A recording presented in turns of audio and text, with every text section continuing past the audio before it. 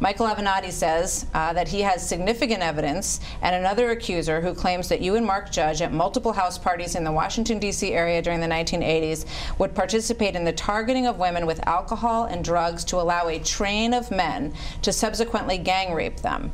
There are multiple witnesses that will corroborate these facts, and each of them must be called to testify publicly. Did you ever participate in, or were you ever aware of any gang rape that happened at a party that you attended? That's totally false and outrageous.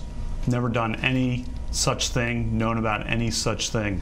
When I was in high school, and I went to an all-boys Catholic high school, a Jesuit high school, where I was focused on academics and athletics, going to church every Sunday at Little Flower, working on my service projects, and friendship. Friendship with my fellow classmates and friendship with girls from the local all-girls Catholic schools. And yes, there were parties. And the drinking age was 18, and yes, the seniors were legal and had beer there. And yes, people might have had too many beers on occasion, and people generally in high school, I think all of us have probably done things we look back on in high school Sure. and regret or cringe a bit, but that's not what we're talking about. We're talking about an allegation of sexual assault. I've never sexually assaulted anyone. I did not have sexual intercourse or anything close to sexual intercourse in high school or for many years thereafter.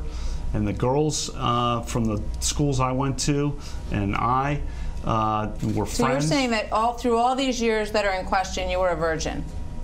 That's correct. Never had sexual intercourse with anyone in high school? Correct.